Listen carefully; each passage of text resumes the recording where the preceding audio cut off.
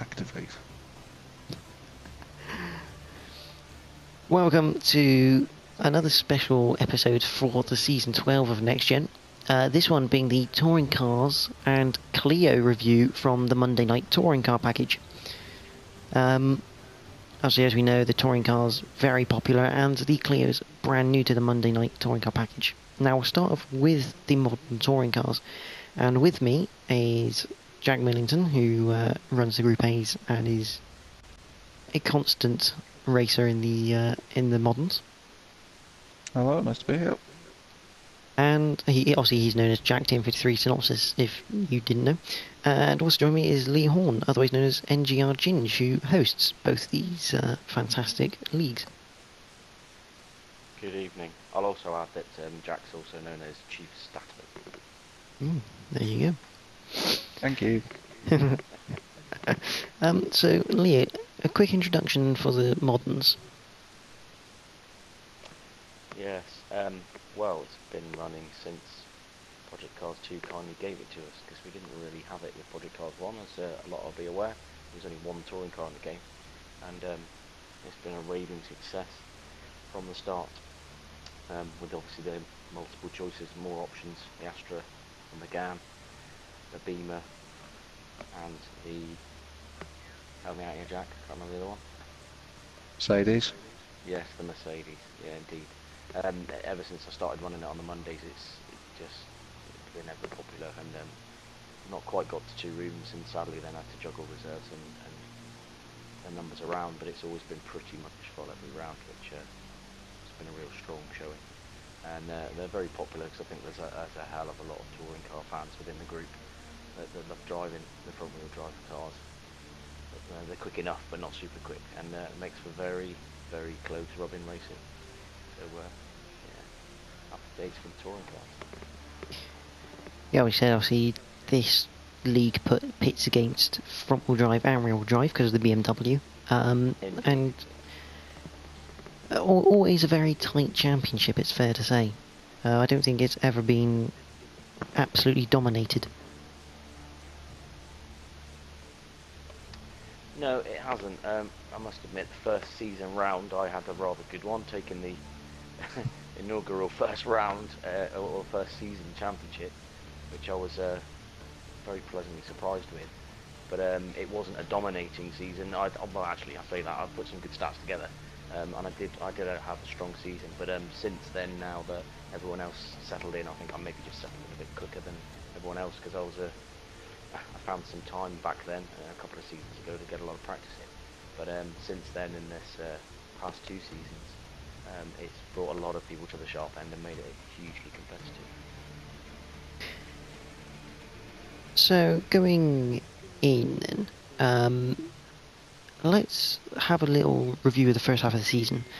It was always tight. Those first 6 races, those being Brands Hatch Indy, Spa-Francorchamps, Sugo, Imola, Long Beach and Silverstone National. All of them very, very tight and could have gone any way, really. Yeah, they were. Obviously, being the host, I obviously set the tracks myself, and after what was obviously a first successful season, I didn't want to do too much the same, but at the same time I did feel that the tracks that I'd chosen made good racing. So I tried to be selective again in putting tracks down that, while yes, some of them were tight, they still produced really good races. The field didn't get too spread. There was still overtaking opportunities and everything else. So that's just it wasn't really a hard and fast rule of selection of tracks. It's just trying to be openly selected to create good racing. Now, obviously, after round number 6 at Silverstone National, Omega, who is the defending champion, was leading by 13 points from Scooby G, and it was amazing the table to see. I mean, literally 36 points covered the top 7 after 6 rounds. It was phenomenally tight. It was, yeah. I wasn't paying too much attention at that time, because for the first part of the season myself, I was struggling with performance. Jack will probably be able to mention a bit more about how the rest of the field were doing, but I was aware that it was extremely close and tight, which, as the host, outside of personal performance, I was well chuffed with, because that's ultimately what you want to achieve. You don't want people running away with it. You want lots of people chomping at the bit to get up in that top positions and be close enough to battle for it. Was there any, after 6 rounds, was there any particular drivers you were like, that's pretty standout performance so far? Personally, for me, I'd say Omega, considering we all knew what was going on outside of NGR racing. I mean, to be top of the league after 6 rounds, despite being as busy as he was with his balancing of work race life, for me, I was just like, wow, that's really impressive. And the other driver, because obviously you said Long Beach was in the first 6 races, didn't you, Jordan? Then I think you've got to point out Whitford with his victory at Long Beach. Because for me, he was, I said that in his review, he was driver of the season, despite the fact that he didn't win. Well, joint driver of the season, along with our champion, but I'll mention that later. He was, in that BMW, phenomenal. Yeah, he was, and I think he surprised a lot of people, because he hadn't been a full-timer going back too much. He was sort of progressing, and then he just all of a sudden then leapt up into that, up at the sharper end. I think he always had the skills to be, but not necessarily consistency, and he wasn't consistently turning up as well. And then when he started allowing man to have more time to race, he was showing what he was made of, and yeah, it was impressive. I knew he'd be quick coming in to the championship because of the way he made an explosive impact in season 11 at Rouen at Group A's. But it did take a little bit more time to adjust to him in that BMW compared to the Megane, because we know that at some tracks the Megane is an advantage over the BMW. But when it's a little bit more closer, say at tracks like Algarve and Donington, and definitely Long Beach, Josh, as is Whitford, can just pull something out of the bag like that. Especially the drive that he did at Long Beach was something else. He just drove off into the distance. Yeah, I mean, I'm inclined to agree. I mean, at that point he was the top BMW. He was in the top 5 with that rear-wheel drive car, which is almost unheard of with the amount of Meganes that enter this series. Yeah, I mean... And one idiot in an Astra. Yes, yeah. Well, actually 2. At the start Well, of the no, season. he's not an idiot, I am.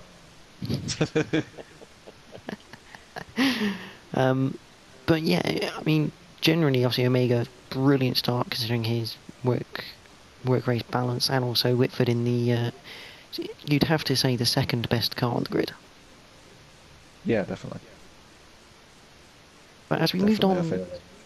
Sorry, go on. That's alright. My point was short anyway. As we moved on through the season, though, the final tables shaped up to be quite an interesting one. Once I get up to them. There they are. Yeah, obviously, the final 6 races, Snetterton 300, Donington Park National, Laguna Seca, Algarve, Alton Park Island, and Ruapuna Park. And I'm just going to say this now. Whitford's drive at Ruapuna Park was fantastic, to say the least. It was an and I know Jack's going to complain now because I've just used that word. But it was an unbelievable drive.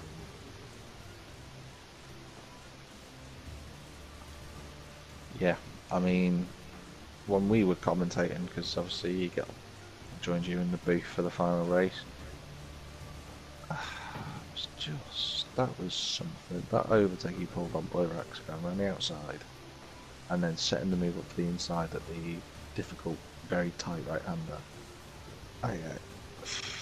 Peak performance. That was definitely top form, and he just went off on his own, just like at Long Beach. He controlled the race, drove off at his own pace, and no one could match him. No one could get within half a second of him, apart from Boy Raxa. Bear in mind, this is a two-time Race of Winners next-gen champion. Couldn't keep up with this guy.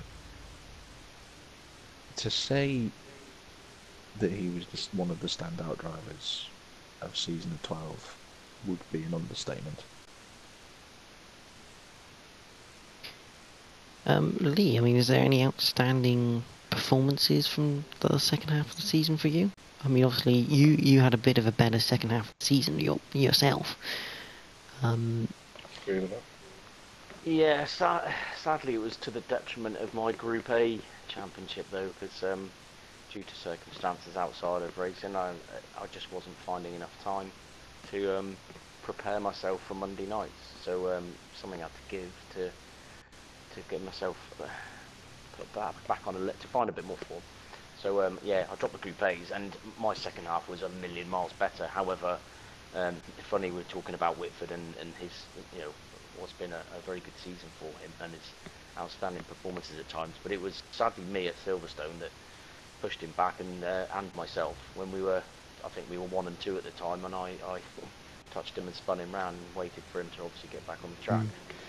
But so I mean, yeah, we're talking about Whitford, and he's probably one of the main ones looking at the top table. Martin, he had some commitments, so he didn't race every race. Jim didn't think he was on the best form that he's had in past seasons, but still reasonably, you know, consistent. I think, like I say, outside of Whitford and Fraser, obviously he was just the man for the season. What do you think, Jack? There's two drivers there that you well, one that you've mentioned and one that I'm going to mention. Jim, I mentioned this in the Group A's. Jim lacking a bit of speed in season 12, and I think that was across the board, really. I think a few things, circumstances have changed in his life, but he was always there. He was just that driver that didn't make a mistake, very consistent, just lacking that final little push. He showed at Imola when he won that race. You don't have to be the fastest to win, and he wasn't. But his defence against Jamie was fantastic, as in the words of Jordan. It was brilliant. He really was superb, and I've got to give him credit for that. The other driver, who we haven't amazingly mentioned yet, is Scooby. It's because if he hadn't have been an idiot, he very, very likely would have been in front going into the final round rather than behind. But obviously things happen outside of your racing life that you have to go and follow, in some people's cases, to put it in a nice way. Yeah. No. Yeah, to be fair, we have overlooked Scooby, albeit I think it's quite easy sometimes to overlook him because he is, I don't think he's ever really that bad, and it's only an outside influence like not turning up because of other things that actually put him back. Because we all know Jeff, he's mad for it, always on, he's very highly skilled, a brilliant driver, and An annoyingly brilliant driver, yeah. Yeah, and he annoyingly turns up saying he hasn't practiced and sticks it on pole, and then I've done no practice, and then wins the race, but we love him to bits, and We do. yeah, that's Jeff. Right, No. Scooby, definitely. Obviously, we've mentioned Whitford quite a lot, but there is one drive I really want to mention in this second half of the season, and it came from Donington National. And Lee, you will know this very well. When Martin won Donington National, and it was just a crazy race. I mean, you had Omega, who had probably one of the worst races of his next-gen sim racing career. Yeah. And you were at the front lane, Martin and Boy Raxa were going at it, hammering tongs through the Craners, through McLean's, Coppice, Fogarty S's, you name it, they were going hammering tongs at it. And you actually missed out on a first win of the season because Martin just managed to get you. It was a phenomenal drive from him, in my opinion. Well, yes, Martin was extremely consistent. However, to just set the record straight, Martin had a coming together, I think, with Jim at the bottom of the Craners, which allowed me to take the lead, but the three of us were all punting like mad at each other. It was an amazingly tight race. So I felt I was gifted the lead. And then while they were battling, kept a gap and was nice and calm. Got to the last lap and realised Martin had gained a little and was just applying the last couple of laps pressure. When I think it was, I don't think it was the first corner. It might have been the second. Was it Old corner. Hairpin? No, it was up the top before coming down the craners. I put a wheel along the last lap on the grass. A Redgate in Hollywood. A very big, to me, to you, and then nearly around, managed to save it, and Martin sailed past, and I thought it was, to be fair, justified that he got back in front, albeit I was gutted to throw it away, because I should have held it and taken the win myself. But yeah, obviously managed to get back in, suck up behind him, but then I wasn't going to get past. He wasn't going to make another mistake. So yeah, it was an amazing race. For me, it was one of my best results, and but it was a brilliant race just to be in the thick of it. But yeah, Martin, he's always there or thereabouts, and I think like Jim this season, Martin in the past and even up to the current times, he had a lot of bad luck. A lot of things not go his way when it's come to mini incidents or circumstances that have happened in front of him. He's been so unlucky. Yeah. That's 2 seasons ever since his first take part. I think he had the record for the most amount of pole positions without taking a win. He hadn't won until Donington. And when I seen it across the line that he'd won, I've never been so happy in my life for someone else winning a race. Because he's been so unlucky. He got, I think, Imola 2 seasons back. He was on for the win, and then he got caught up in an incident like 2 laps from the end. There's been other races like that. He's been punting off at the start. He's always been quick. He's just had a lot of bad luck, or he's put a little wheel wrong. And it's weirdly ironic that he's won a race after being punted and having a mistake with him in Boyraxa, to then have the leader make a mistake. Yeah, I said it was Jim, didn't I? Yeah, sorry, you were right. It was Ben, because it was us battling at the front there. I remember now. But yeah, to be fair, Martin, I've talked with Martin quite a bit, obviously on the messenger and stuff, because we've been close rivals. Because we've been going back to the first season and then the Cleos as well. We've always been quite competitive, friendly rivals against each other. And he really went through a bit of a lull. His wheel wasn't performing right. He was getting different on our feelings. He lost all his confidence. I kept trying to sort of G him up, and eventually it's come back around. And I was really pleased that things started to improve for him. I don't think they're at their best point. I still think there's loads more improvement, and you'll see a lot more of Martin. He's signed up for full seasons again. I think he's going to be a force to be reckoned with.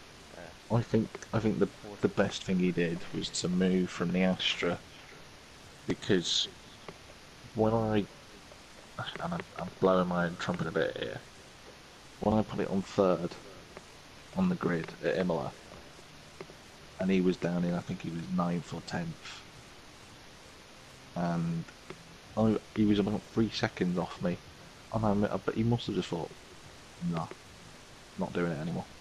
I don't want to be horrible in any way, shape or form, but he must have just thought, no, that can't be right. I've got to change car.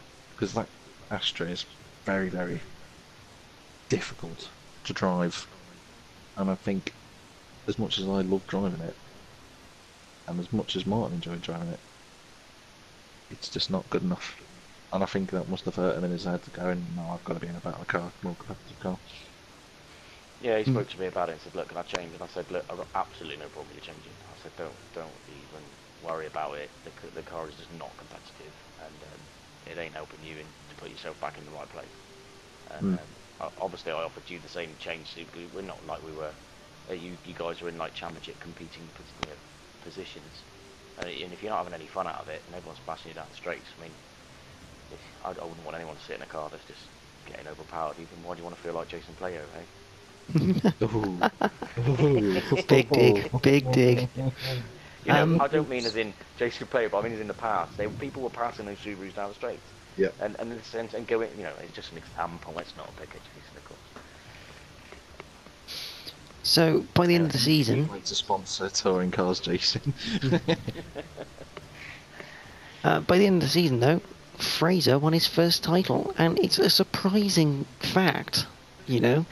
I mean, considering the titles he actually possesses, obviously before going into this, he was the Renault Esports finalist, and yet he'd not yet won a title at Next Gen. I found that quite a phenomenal fact. Well, the thing with Fraser, and obviously known him from since I've been around right from the start, and he's gradually progressed in his skills, and he's learned, and he's watched, and he's taken on board, and I think everything culminated in this last 12 months, with his skills, with his luck, with his performances, the dedication and time that he's been putting in, and I'm over the moon for him, and absolutely, chuffed to bits, because he's deserved everything he's got this season, and he's got a lot, because he's worked hard for it, and he's a shining example to all, because he's ticking on a bit now, like myself, and he's just phenomenal. I can't congratulate him enough, and I know how chuffed he is as well. So He also has a bit of a new toy to his rig as well, doesn't he? With after winning the Next Gen Thrustmaster Rallycross competition. He's going to be in the D1 Drifters League now, isn't he, for sure? Yeah, I mean, it's a proper handbrake on the car, or even use it as a sequential gear shift. But it was again a brilliant title to really watch again, and I think it's going to just get tighter and tighter every season this league continues on. Indeed, yeah, I think everyone's skills are improving, everyone's learning. Everyone, I think, then gets a bit more competitive, especially as the seasons roll on and you get more experience in the cars. Some decide, they fancy a change of car and they perhaps test it, and some do change. Others sticking with what they know and thinking, I want to try and compete for the #1 spot this time. And yeah, year on year, season on season, it's should I say, because we have plenty of seasons in a year. So season on season, and the competition seems to get stronger and stronger, and that's really good. That's what we want. And some idiots will be back in a proper car. Now, we're going to go to the Statman Corner and also Motorsport Journalist. Jack, you have a few driver reviews to tell us. I do, and we've mentioned Fraser, we've mentioned Martin, so I'm not going to talk about those two, because we've given them enough praise. However, I am going to talk about, if I can find his stat, the man who finished second in our Touring Car League this season, Mr. Scooby G's season review. He had an average finishing position of 2.9, the lowest ever seen in the TC League, and yet Scooby somehow didn't win a title. In 10 races that Jeff took part in this season, he only finished lower than 6th once at Donington Park, which was that crazy race that me and him got involved in an incident in. His start to the season, though, was as good as Fraser's. In the opening 4 rounds, he took a victory at Spa, where he dominated, just like he did in the Group A's in the earlier race that evening, and he had podiums at Brands and Imola. He had the championship lead going into Long Beach, but he disappeared for personal reasons. But despite that, he still didn't lose his title lead. He had another podium at Silverstone, and then he had another victory at Laguna Seca. A brilliant drive from 10th on the grid to finish second at Algarve. Left the championship well poised going into the final 2 races. Jeff annoyingly missed the race at Alton Park and saw an 8-point lead turn into a 13-point deficit, and the damage was done. His poor qualifying at championship finale in New Zealand meant he couldn't push through the field, and the championship slipped away from him. Aside from the incidents and an out-of-sorts drive almost at Donington Park, Scooby's racecraft has been phenomenal, and it's obvious he's exceptionally fast, which is why it's surprising to see that Jeff didn't get pole position during Season 12. Maybe the 5-minute qualifying format meant that Jeff couldn't get up to speed quickly, but only he will know the real reason. Jeff could have been Season 12 champion, but those 2 races he missed counted against him. However, he'll go again in Season 13, and he'll be challenging for the title once more. Yeah, definitely an interesting season for Scooby. Obviously, it's almost like a should have, could have, would have situation. Mm. But in the end, a runner-up spot, still not bad. No, But, not at all. Not at all, considering. who's next on your hit list, Statman? I'm going to select a driver that we haven't actually spoke about in the TCs, but we did in the Group A's. And that is Jamie. 430. So it's been a good debut season for Jamie in the TC League. Despite not winning a race and a bit of bad luck, that actually stopped him from achieving one race win. The opening 3 rounds were a bit of a hit and miss for Mr. Dory. Huge spin at Brands Hatch left him in the gravel trap, and as a result he finished in 11th. Drove wonderfully at Spa though. Despite the tricky wet conditions, Jamie managed to score his first podium of the season. Sugo, he had probably the battle of the season, as he scrapped hard for 7th place between NGR Ginge, who's currently in MLB with us, NGR Martin, who was in the Astra at the time, and me, the man who managed to get past him for 7th place at the end. His best chance to win a race came at Imola, where despite leading for most of the race, Jamie made an error which allowed our Jim to slip through, and despite his best efforts he couldn't find his way past the fellow McGann driver, and he had to settle for 2nd. Struggled for form over the next 3 races though. After being bullied at Long Beach, he then struggled for pace at Silverstone, qualifying in the lower reaches of the top 10. To make matters worse, at Snetterton he had crashes, and at Darlington he was spun off at turn 1 with an incident of a BMW, which left him languishing down in 8th. Jamie showed better pace at the following 2 rounds, and he would have been on for a podium at Laguna Seca had Slider Gas not caused the most spectacular crash ever seen in a NXTGEN race, which Jordan missed out on the bloody stream. Sorry, Jamie. No, sorry, I'm looking at the wrong stat there. But despite that, he was able to come back through the field. He did the same thing in Algarve, and he fought through all the way to get his final podium of the season. Sadly, 2 difficult races at Alton Park and Ruapona stifled his progress, and because of that he was overtaken by Whitford Zero for 3rd place in the championship. Jamie's had a lot of bad luck this season, and that stopped him definitely from at least winning 1 race. If his luck changes for season 13, then expect him to win a few races this season. Yeah, a very good debut season from Jamie.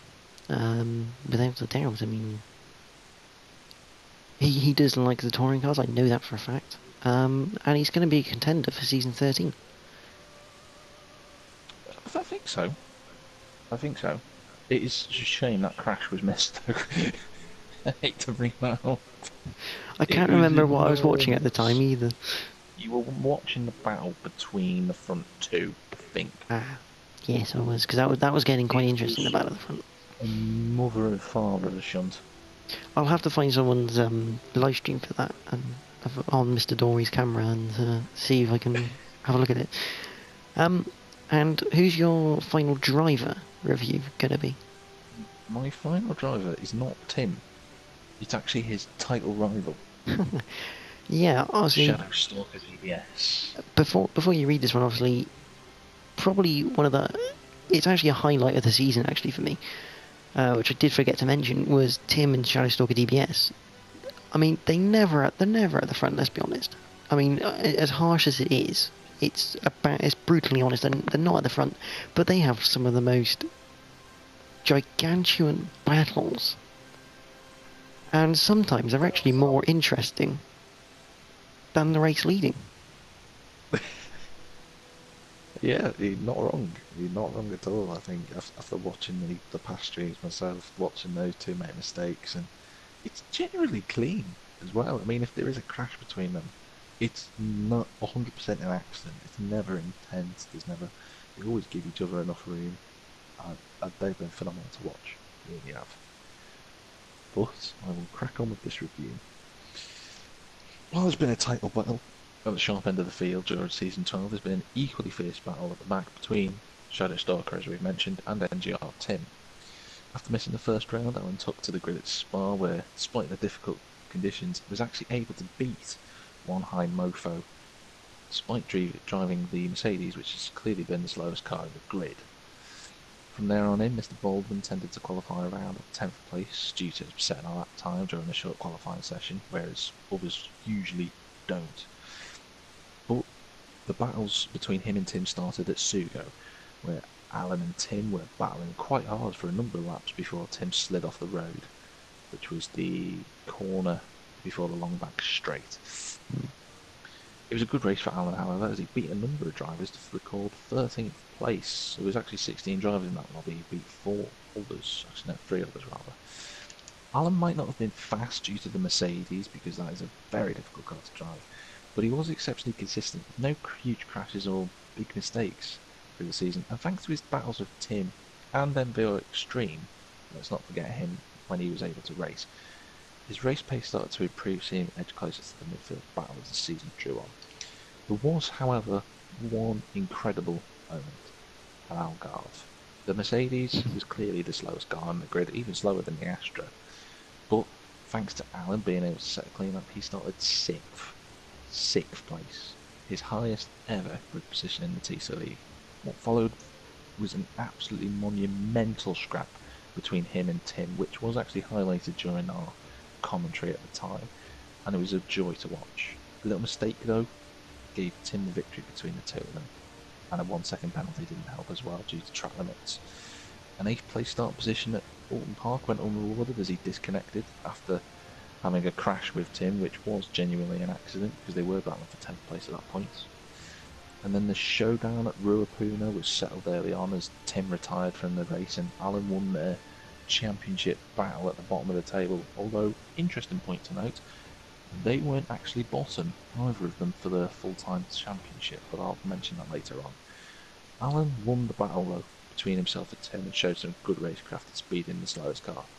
But, and it is a question, how fast would he be if he drove the McGann in season 13? Always big questions. But yeah, I agree. I mean, in reality, a very good season for Shadowstalker with the battling he's done, the pace improvement. You couldn't really ask any more of him, really, other than to just keep battling Tim, because in theory, I reckon that's what keeps Tim and Envoy Extreme going in these sorts of championships, is having that one person, even if it's just one, just to have a massive battle with.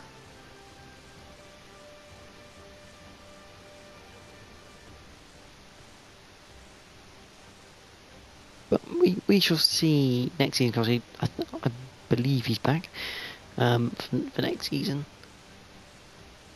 And yeah, it'd be interesting to see if he stays with his Mercedes or switches to the McGann. Now, I don't know if Or Lee even the Astra. even the Astra. I mean, potentially even the BMW. Not. Yeah, I mean, even if you switch to the BMW and got used to the rear-wheel drive, it would be an interesting insight. Now, I don't know if Lee is still with us at the moment. I am, sorry. Ah, there he is.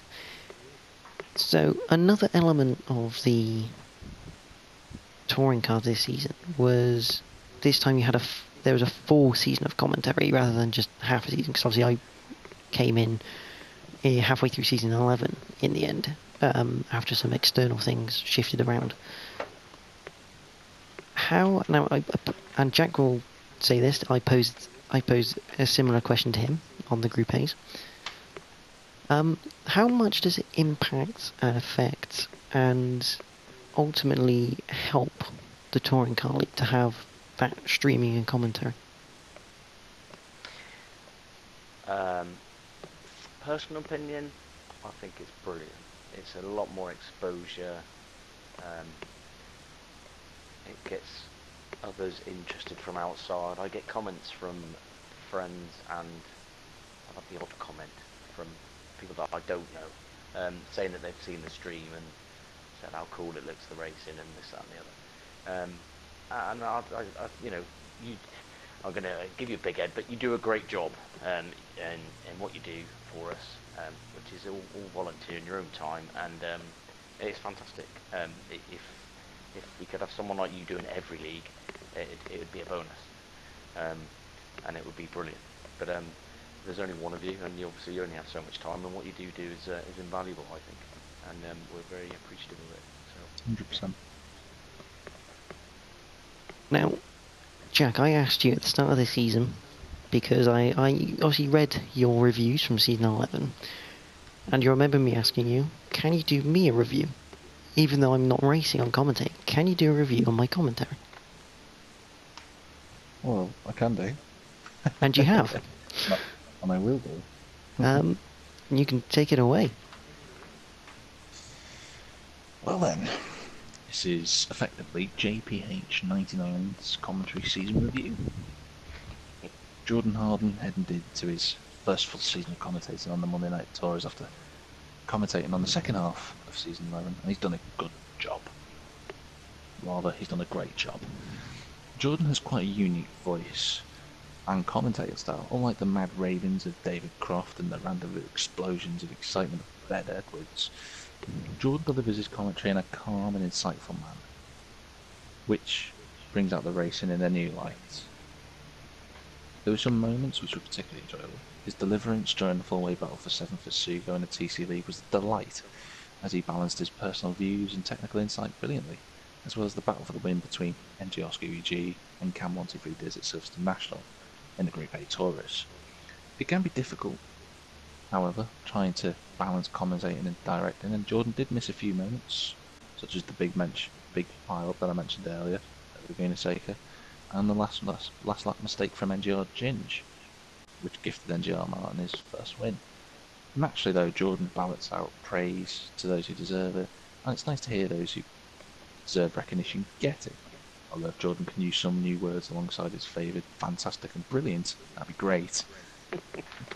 When he has commentated alongside someone though, having a co-commentator, however, Jordan has bounced off them brilliant. When Phil joined as a guest co-commentator, Jordan clearly worked well with him, but his duo with myself for a few rounds at the end of season 11 and season 12 has shown that he can elevate his own performance even more. Jordan has been the most important addition to the MNT races, and no doubt he'll be a fantastic commentator for the Next Gen community again in season 13. And I must add that Jordan also commentates on the Emily Lynn Scott sponsored Ginetta GT5 League. Yeah, and I tell you what, I really do thank you for doing that, because it's always interesting for me, because to me that's like feedback, and I will warn you, I don't like to brag about anything I do, but it is, to me it's really nice to have some sort of like you two going on. It's brilliant, because it inspires me to do it and continue to do it. And in my opinion, if there's anyone else out there that wants to do commentary, just go for it. Go get a league that needs commentary in the stream and just do it. It's a fantastic thing to experience. And I mean, I literally, and I've said this many times to you too, I'm sure, this was more of a bucket list thing for me to do. I thought, I want to go and commentate on a race at some point, because I've always wanted to do it. And lo and behold, I've loved it so much, I'm doing about 3 different leagues. No, it's enjoyable to watch, that's for sure. And Jack, I do thank you for doing that review on your own time. No problem, not at all. Oh yeah, and I'll be asking for another one for season 13. Go away. So finally, to wrap up this touring car review, Lee, give us your general review of the season. Overall? Just Successful. overall. Yeah, overall, very successful, competitive. I think the key thing was fun. I think you're always in any league, any time you're going to have the little lows, where there's a few incidences and a couple of people get their nose out of joint. But overall, the creases always get ironed out. Everyone always settles back down, and ultimately everyone comes out the other side with some sweaty grins on their faces after some competitive racing. So long may it continue, and I'm sure it's just going to only get better. But this last season has been an improving one for a lot, and very successful product.